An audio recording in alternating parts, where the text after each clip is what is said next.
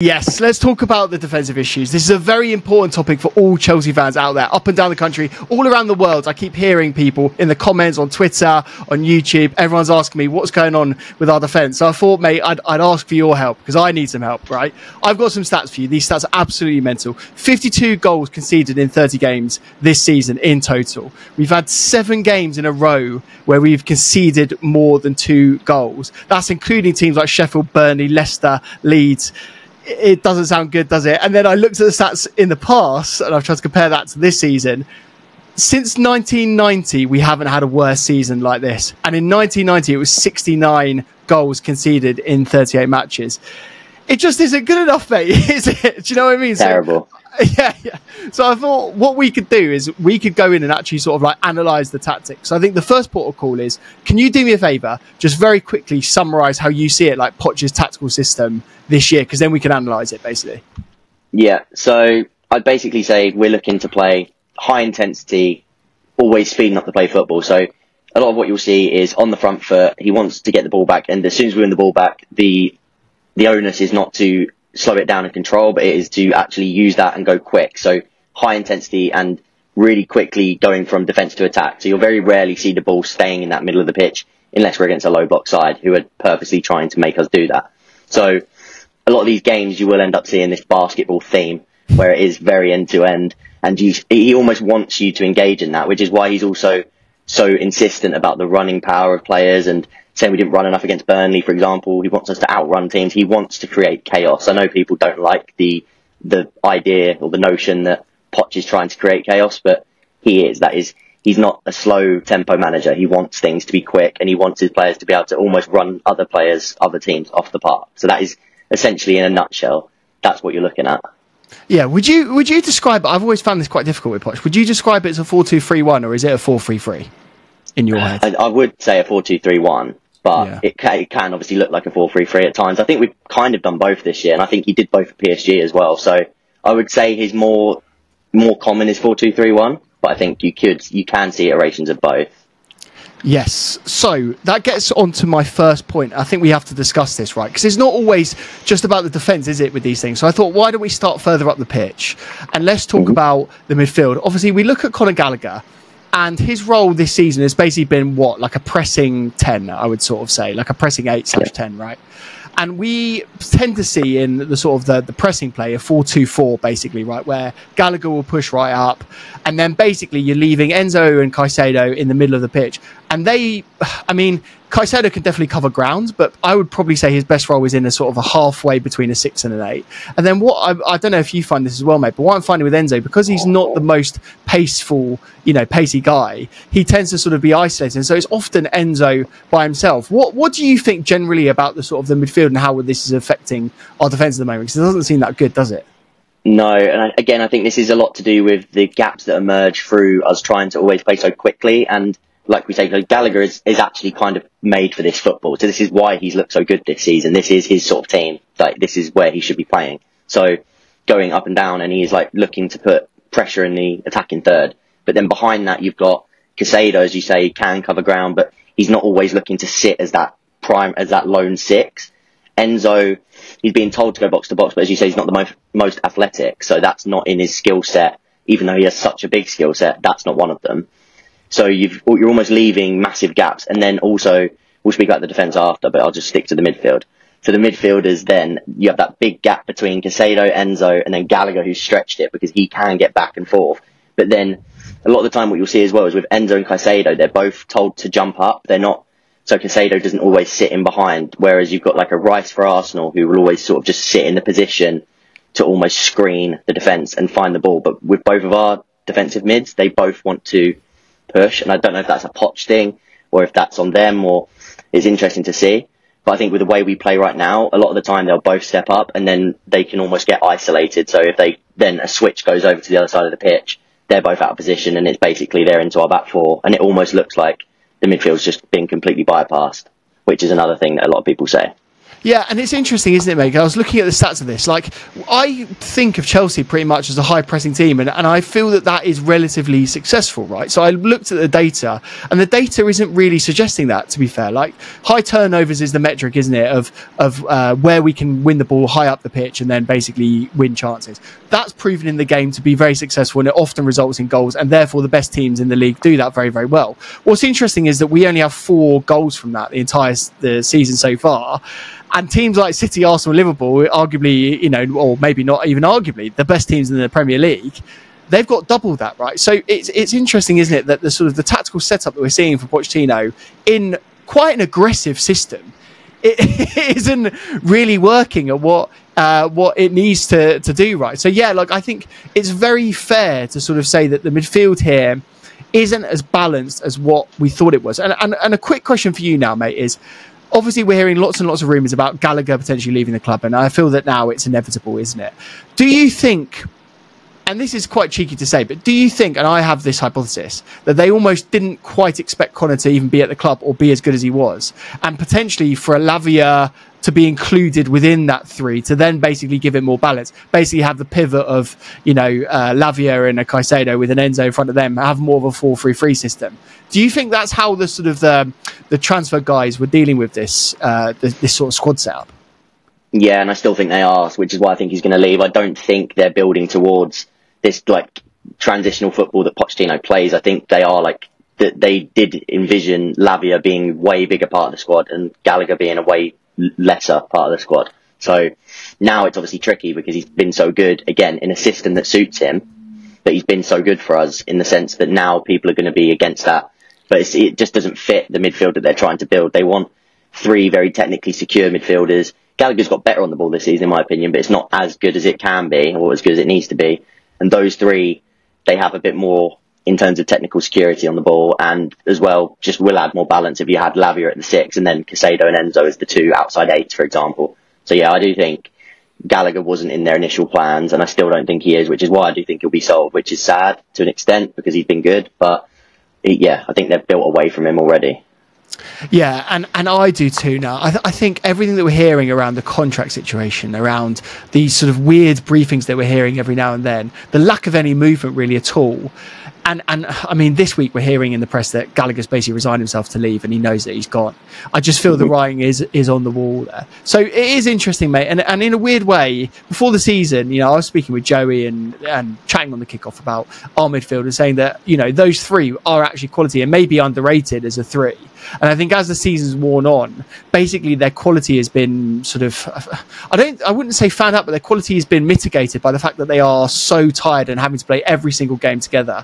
And I found basically fatigue has really worn down that quality and basically shown some sort of danger there.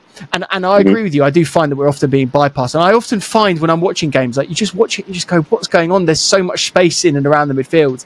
And that's where there is a lot of pressure coming onto our defence. So let's move on to the defence, right? The first question I've got for you, who do you think is the best centre-back pairing at Chelsea Football Club right now? Injuries aside? Injuries aside. Let's say everyone's 100% fit, which is a big if right now. Yeah. Because the person I'm going to mention is a massive if. So because it would be, for me, Wesley Fofana and Levi Colwill. Yeah, and I would totally agree with you on that one, mate. And what's interesting is, obviously, The Athletic have done a brilliant article in the last week or so talking about how many players have been available and fit and available for the minutes that they've come in and for the massive £1 billion spent. Basically, we've only had about £250 million worth of that £1 billion spent for more than 50% of the season. It's just a damning stat. It just tells you everything you need to know. And it's everyone is sort of beating us around the head with that £1 billion price tag. I mean, you've got to laugh at it at this point because it's just not fair at all. So my general point that I think we need to discuss next is, bearing in mind we've never actually seen that back 2 pairing play, the sort of, you know, different partnerships every single week. We've seen Disasi and Badiashile, we've seen Disasi and Colwill, we've seen Colwill over the left hand side, we've seen Thiago next to Badiashile, Thiago next to Disasi. I mean, I feel like you could almost sort of write a list of every single combination and it would go on for like ages, right? We've seen so many different things. Do you think that sort of lack of consistency has really hurt us this season in terms of conceding the goals. Yeah, because they're not able to build a connection. Like, I think the only time we've sort of seen a connection start to build, and we sort of saw it the other day in a few interviews, I think there was that Colwill and Fofana partnership, and they were speaking about that and the fact that they're sort of getting into, they're building a little bit of a bond, and Colwill was speaking about how Fofana gets him up and like up for energies and like energizes him in the game basically, and Colwill's been getting into that. So those two are probably the like best example of like actually having a sustained period of time together. But the rest of the season, like you said, we've had so many different pairings. They're not able to connect together. Silver injured, Badiashile in and out injured, who's been poor when he's been cutting back. I don't know if that's to do with the injuries or whether he's just struggling to get fully fit and he's been rushed, or I just think the lack of consistency in a back four doesn't allow for the players to just build that synergy and know where each other's going to be. And I think that can lead to a lot of different things in terms of like pulling apart the defence and leaving loads of gaps between not only the defence but also with the midfielders we spoke about, just not knowing who's behind you. Because in one sense, if you had a Wesley Fofana who's a lot more aggressive, he'll be a lot closer to those midfield too. So if Caicedo and Enzo did jump out, he's the sort of player that would be behind them. But then on the flip side of Thiago Silva, he would usually sit off a bit deeper due to that lack of athleticism, for example. So you've got different partnerships bringing different things to the table, and it's just not clicking all together as one, is what I would say. Yeah, definitely. I just see that consistency and that sort of like defensive unit. It was funny, mate. I was watching a City game recently. I can't remember exactly what game it was. A couple of games ago. I think it was in the Premier League. And there was a brilliant drill they did. I don't know if you saw this drill before the game started, where basically there was a defensive four and they were watching and moving in a warm-up, but sticking very closely together. It was really fascinating to watch. One would come out and press, and you've probably done this in your sort of coaching and your training drills. It's really good to see how a defensive unit can be sort of together, and even in a warm-up setting looks so solid. And what I tend to see, and again this sort of goes into my next point, is that as a unit we never seem like we're really sticking together, and what I'm worried about is that the defenders per se don't always love defending, right? And we've got to move on to the wing backs now. As I sort of look at that holistically, and you look back in the past, you know, JT and Carvalho would never really be exposed because, one, they'd have a brilliant sitter in front of them with a Makelele or someone, an Essien of that role, of that calibre. But then you'd also have defenders in the wing-back areas that, yes, could bomb up and down and could get assists and goals. But they would always be defenders first, wouldn't they? Do you know what I mean? Like, they would be very, very solid. And so what I've had a look at, and we'll put up some stats now on screen about average positions across the last few games, and I think you tend to see this with quite often with shapes these days, that the wing backs will push on and therefore they will be sort of higher up in the average positions. But they always seem very high and wide, and with a sort of a back four, to me it always seems quite open. And I feel like when I'm watching it anecdotally, I always feel like we're going to be cut through. So what's your sort of stance on that? And do you feel that we are do you think the wing backs don't love defending as much as they should? Yeah, I think we've got some, especially with like Chilwell and Gusto, who I think has been brilliant, but I think they are more attack-based wingers. I think when you have like Cucurella is probably more of a defensive fullback than he is an attacking fullback, but then in this system he looks like he is told to be aggressive, which again, he's good at defending on the front foot. But a lot of the time with the fullbacks, like you said, they look quite high, but it's always both of them, whereas it should only be one. It should be one goes and one stays. But again, I think this is a lack of consistency in the side to know that Gusto, he's the more attacking one, like Cucurella should be sitting. Again, we don't know if Poch wants them to all be aggressive and try and pin them in, but then because we're so disjointed in the press in terms of like who goes and who doesn't, it then ends up that we just get played through, and then we've basically got the two defenders at the back because the two midfielders have also pushed up, and you've just left with those two centre backs. So I think, yeah, you could say a lot of them they aren't defend first fullbacks for a start. I also don't think they've got the physical profile to go forwards and backwards as quickly as they need to, because Chilwell's got the legs to do it, but he's not as good defensively. Reece, he's always injured, so like he can do both. But Gusto, we saw in that game against, can't remember which one it was, where he had to get hooked off at the 60th minute because he was just flagging. I think it was Man U. Yeah, I think it was Man U, because he was properly gassed out. So again, I think with the fullbacks, Poch always likes to get the fullbacks high, but then if you're going to do that, you need the sitters to stay. Whereas I think everybody's on different wavelengths right now, where almost everybody's pushing up, and there's just nobody other than the two defenders in that rest defence to actually sustain pressure in the other half and just keep us in a tight unit where we need to be. So it's tough. I definitely see what you mean with the fullbacks, but I just think I don't know whether to pin that down to a Poch thing or a personnel thing just yet. Yeah, I'm the same, mate, and I always struggle. I mean, when I'm watching it, and you and I sort of are thinking about this tactically as much as we are just enjoying it as fans. When I'm watching it, I'm thinking, right, what is the tactical solution here? Is it to drop Enzo into a right-back position when Gusto pushes up? But then you end up sort of having even more space potentially than created in the middle of midfield, especially if you're pressing high. So I think what Pochettino has got to do is find a sort of a balance here. Like, obviously, we love seeing attacking fullbacks. In fact, we've probably made that one of our key sort of tactical innovations in the last sort of 15 years, if you think about it. Like, we've had always very attacking fullbacks that do like to get in the area. I'm thinking Marcus Alonso. I'm thinking, Chilwell, obviously, in more recent times. Like, even Ivanovic back in the day, mate. Ivanovic would... Victor Moses. Victor Moses. Yeah, we've had some barnstorming runs and some great players in the wings. And obviously, with the three at the back formation, maybe that's even more exacerbated. But I've just found recently, like, it's just far too open and porous. And I'm glad we covered this first, because I feel the midfield and the wing back sort of combine to make the centre back sometimes look a bit worse. And I don't think we should, and I don't think we are sort of foregoing any blame for the centre backs. But I do think in a young system where they're getting used to each other, especially with a young goalkeeper behind them, I often find that we don't do them any favours, and that's probably one of the worst reasons as a grouping to sort of say why we are conceding goals. And I think we basically cracked it with that, to be honest with you, in terms of how we're conceding goals. Quick one, mate. Where are you on Petrovic right now? Do you see this guy as being the sort of the goalkeeper of the future for Chelsea, or do you think we'll end up moving in the market?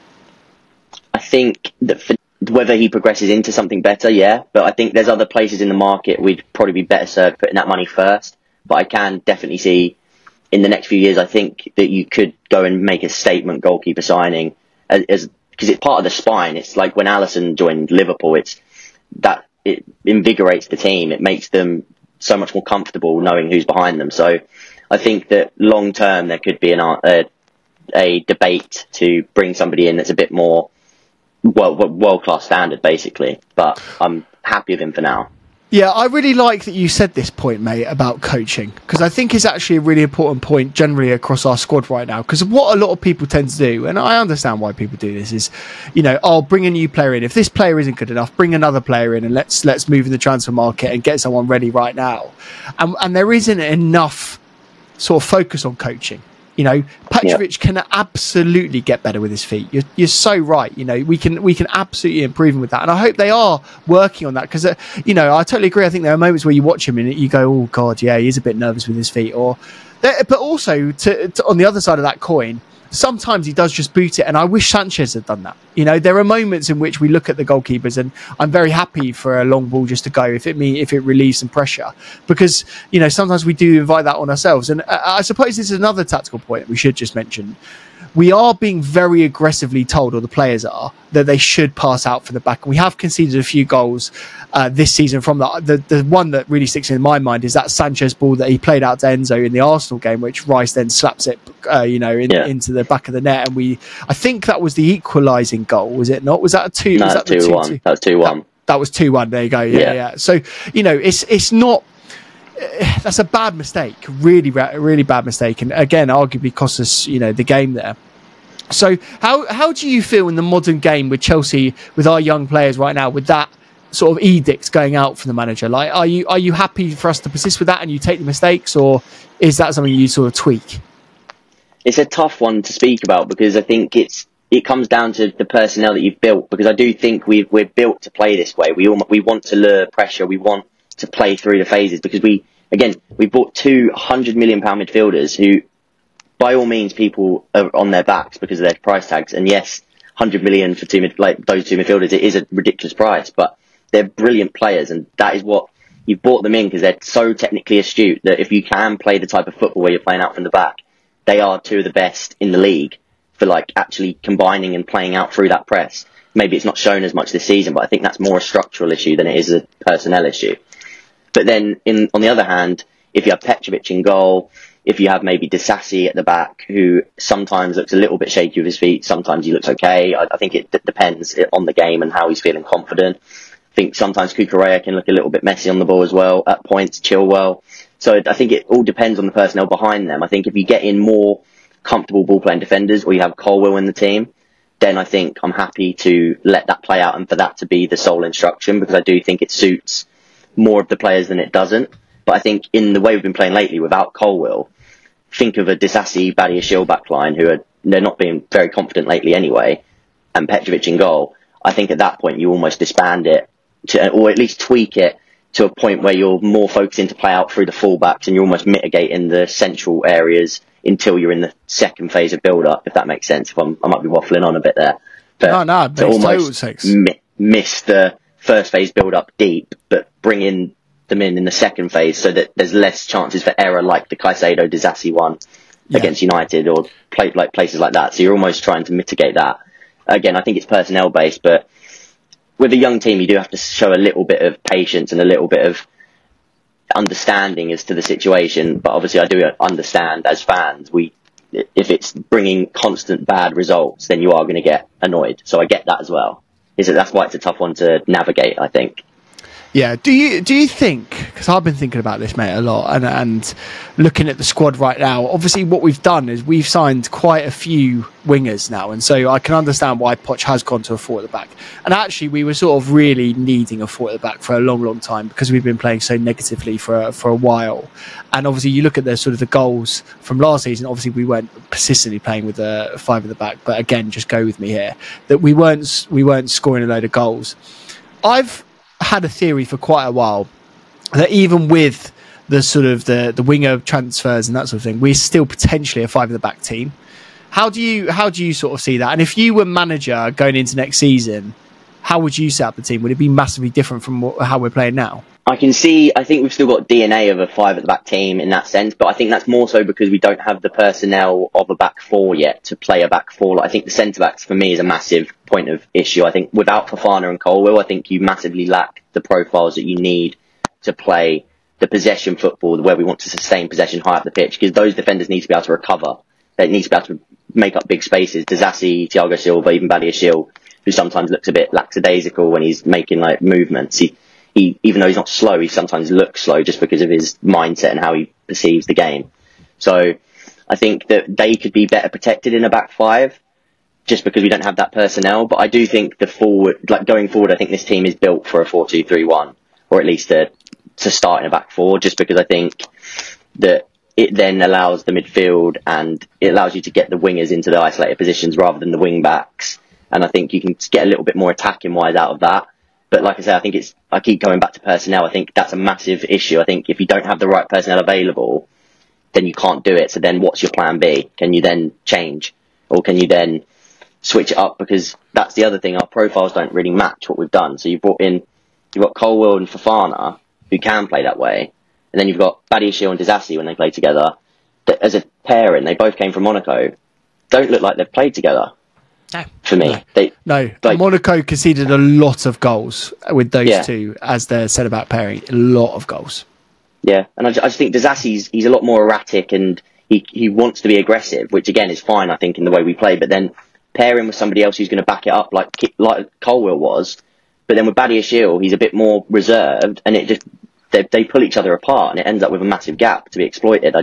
I think you've got to be really careful when you're picking these back fours that everybody's on the same page, like you said about with the warm ups. Everybody has to be. It's a unit of four. It's not individuals. They need to know what the other three are doing in the back of their mind when one of them steps. It's very important. So, yeah. Do you not think that basically the profile of Colwill and the profile of Fofana in an inside left and an inside right position, bringing the ball forward, actually dribbling, but then also passing? Everything you said there makes complete sense, and I can totally see them in a back four together. But as I'm thinking about this, even now on this call now, I'm sort of going, do you know what? In a weird way, if you put like a Thiago Silva-esque player in the middle of those, and obviously Thiago's going, but someone as imperious as him and as cool on the ball, I think that in a weird way, like a Conte system, they would almost be like your dream centre-backs, if you think about it. Yeah. I've again in some of the like coaching like different manager idea videos that I've made, like I did an Inzaghi one a little while ago, and that, with his like how it would work for Chelsea with Inzaghi, for example, and that's how I sort of said it with like Colwill and Fofana. They drive the ball forward as the Inter Milan centre backs do, and they step up and they actually use their carrying to get you out. I think then the issue becomes with the fullbacks.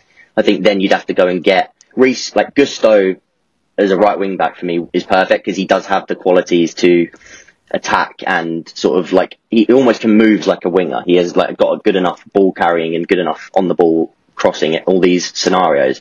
I think you'd need to replicate that on the left. I think Chilwell isn't as good of a dribbler and like making space for himself. He's good at running in behind and crossing, but I think he needs to carve the like cross for himself. Cucurella's not that left wing back type. Again, Maatsen would have been perfect, but what's happened with him? He's got a release clause. He's going to be going. So yeah. Again, back three, I definitely see it. I definitely hear that because I actually think Colwill probably would look best in a fluid back three system. But again, then it comes down to you're getting the best out of the back three, but are you getting the best out of the wing backs? Are you going to get the best out of, so like maybe a Mudryk? Could you change him into a left wing back and get that out of him? Like Amorim's done it with one of his wingers at Sporting, Gene. He's made him into a wing back and it's worked really well. But can you do that with our personnel, Mudryk, Madueke? It all comes down to coaching at the end of the day. So yeah, it does. What can you do with the squad? And do you know what's interesting is I think both those examples, Mudryk and Madueke, I think their defensive output is probably their weakest, in both cases, their weakest part of their entire game. So it is going to be more difficult to convert a player like that. The five at the back system isn't necessarily something that Chelsea fans are rushing to get back to because it was such a defensive sort of system. Let's talk about the manager very, very briefly here. I found some of his movement in games to be so slow and so negative, and I think this is probably one of the biggest things that you do beat Pochettino over the head with it when you're sort of questioning his ability to continue with the sort of squad movement going forward. The subs are so bad, aren't they, mate? Like, I found so many moments in games where he could lock down sort of results, and he hasn't brought on a Thiago Silva who's ended up staying on the bench, or we haven't loaded the box with some defenders. I think back in the day, and I'm sure you agree with this, back in the day we've had managers that would come in and close off games. I just don't think we're doing that at the moment, are we? No, and I think that as well comes down to the person on the bench. The Silva one's the big one because I do think in games you could have easily gone to a back five, put Silva in the middle and instantly you have a bit of stability, but also you have a bit of know-how on the pitch. It brings experience, a cool head to a very erratic group of players, especially if we've just conceded a goal. So it does bring him and a bit of calmness to the team because apparently even the players were asking for him to be included. So they even feel that just his presence on the pitch brings that leadership and that just gives him a bit of confidence in the team in terms of from the back outward.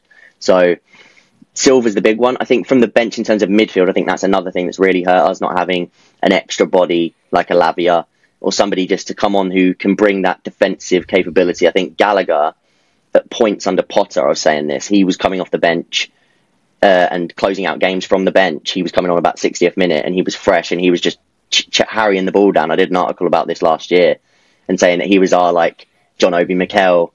A lot of people didn't like that comparison. It was obviously a very tongue-in-cheek, but it was more so the fact that he comes off the bench and he's there to do a job. He's there to do a half an hour stint where he is actually essentially protecting a result for us, maybe more on the front foot, but that is his job. And I think this season we've lacked having someone like that from the bench because Gallagher's starting. So without a Lavia or without Santos who's out on loan, obviously he had Kachukwu. Yeah. Even Including, like he's got the height and the sort of physical ability to close down games, doesn't he? I think we've really lacked that, haven't we? Really, to bring on a big, tall player that can win headers. Because basically, what ends up happening in these games is balls get whipped into the box. We basically, if you think about it, we often do just miss a knockdown or also just miss a header. And I feel that's basically the biggest error at the moment, especially when we're facing teams at the bottom half of the league where we just can't close down these games. I feel that's the biggest error, really. Yeah, I agree. It's like the Sheffield one as well, the headers. That was the headers at Sheffield, I think, not Burnley, where the second goal, where we missed about 4 headers consecutively. And again, if you have a presence in there that puts himself and wins that ball, that never happens. But you can't chain mistakes like that, because if you start chaining mistakes, that's when bad things happen. The odd mistake you can get away with it. But if you're in a sequence of play and 2 or 3 mistakes happen in one sequence, it's never going to end well. No, it's not. It's not. And look, I think it's always important to give both sides this. I feel in this video so far, what we've done is we've sort of like pointed out some of the tactical sort of mistakes, basically, that I feel and you feel that Pochettino has made this season, and basically ended up with us conceding the amount of goals that we've done. But to be fair to him, those tactical changes have resulted in more goals being scored. So there's always pros and cons to this. Before we get on to sort of talking more about the injuries and talking about how we can potentially improve, what I just want to say to everyone is, Connor's got an absolutely unbelievable channel here. You see the wealth of experience he's got. So if you haven't already, check the link in the description. Connor's channel will be down there. So go and check that out. Please do. He's got an absolutely unbelievable channel, and we're so lucky to have him on my channel here today. So thank you again, Connor. Let's quickly talk about the injuries first. I think that's a very important point to make here, in that we've already discussed it very briefly, but obviously because we haven't had any consistency throughout the team, or actually, if you think about it, the best players, we haven't really been able to sort of field that starting 11 that we do feel is going to be more defensively sound. As you go into next season, do you feel that with these players coming back, next season's scoring rate should be less than it is now? Like, surely that's the way it's going to go, right? You would think so. In the sense of Fofana coming back and actually being able to back up that sort of more aggressive press, like I said earlier, like having a centre-back that is actually suited to playing that way, rather than the slower or more reserved types that we've had.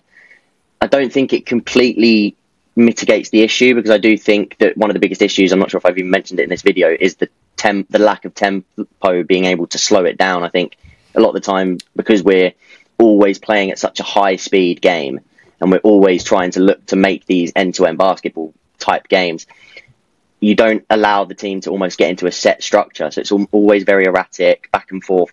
Whereas if you slow the game down in the middle of the pitch, you then have more bodies around the ball to then actually counter-press if you do lose the ball, which I don't think we do enough. We often see Enzo a lot earlier in the season pushing up and making that 3-1-6. So then essentially if you lose the ball, you've already got only 4 players behind. You've not got a usual 5 or at least players to recover. Enzo's not athletic enough to make up the ground, and it brings mistakes. So I don't think it's the sole issue, those injuries, but I do think if you're looking at it from a perspective of, does Reece James coming back into the side make us more defensively sound? Yes. Does Wesley Fofana coming back into the side make us look more defensively sound? Yes, I think so. So if you take it as simply as that, I think you have to at least give some credit in the sense of probably does minimise the goals, at least a bit. Yeah, and even with the midfielders as well, you know, bringing in Ugachukwu or Lavia or even Santos, been imperious, been so good in France. I mean, probably won't see him next season, but that's such a shame, because I really do like that player, and I hope he does have a really long future at Chelsea, because he just looks brilliant. There's so many of these, so many of these players that you just look at under 20 level have just been bossing it. And I hope that Conceded and Santos will be given the chance at the football club, because I feel that they've earned it.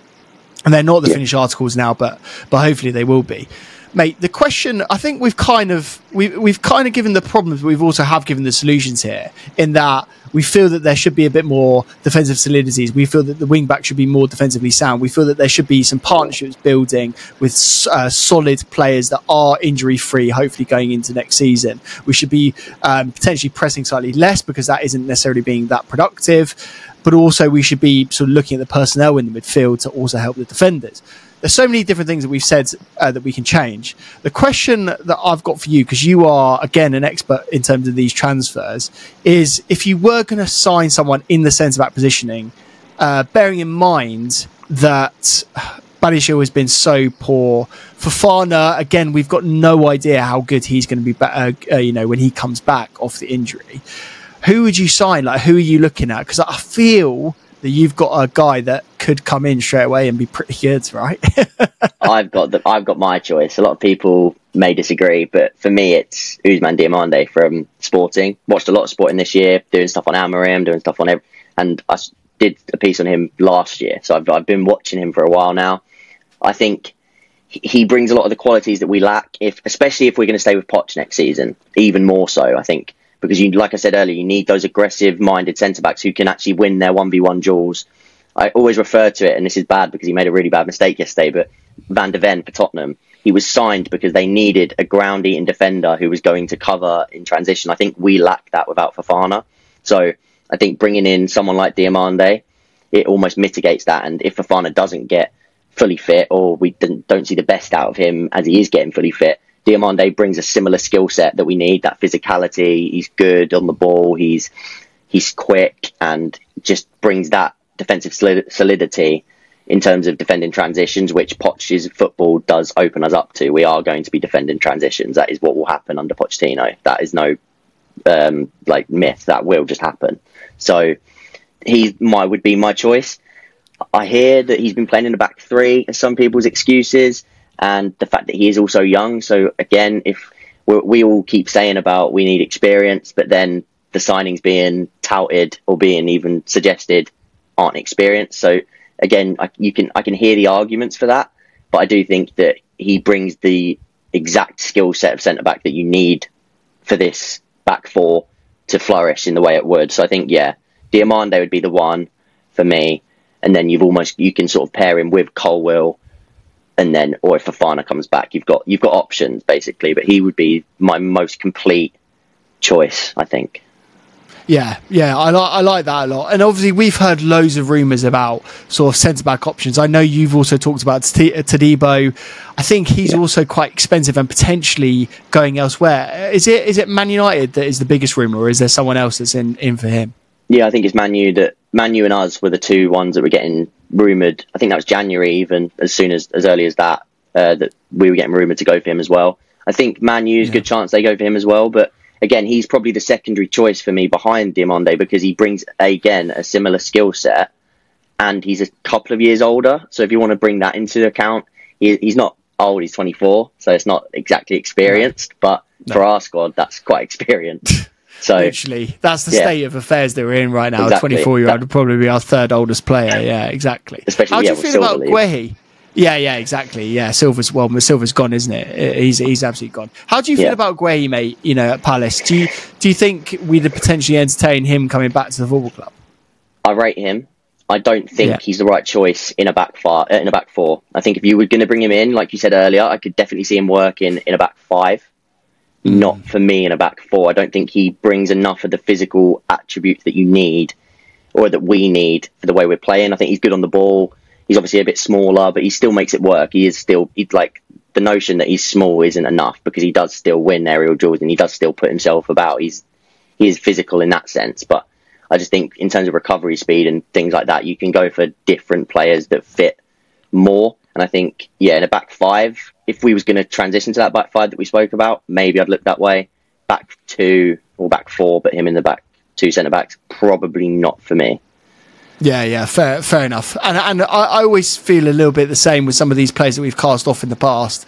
I like the idea of bringing them back. There's something nostalgic about bringing them back, and sometimes that nostalgia does sort of cloud the overall data and the sort of the judgment of the player. I think he's going to be an exceptional player. I think he's going to be a really good, out and out centre back, and I think he will play for England in the future. And maybe that's the biggest indictment, of our sort of transfer policy, that we've let an England potential future international go. But I understand why there are better options. Mate, I'm going to throw one.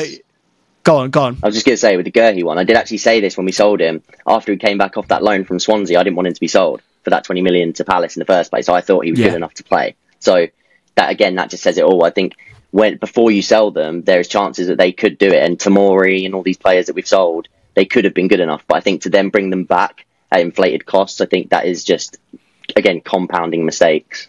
It just shows a transfer failure more than anything, doesn't it? And it is a bit of a shame that we don't really include buyback clauses. I mean, City have this brilliant ability to include buyback clauses so in almost every outgoing transfer, it seems like, and we're just really bad at doing that. I understand why, because it helps with the transfer, but not good, mate. Humour me for 1 second, right? I want you to sort of put your judge hat on, almost like we're in the X Factor right now. I'm going to throw a name at you, and you have to tell me how you feel about this. What I did, mate, is I had a look at some free agents, because as we know, FFP is an issue.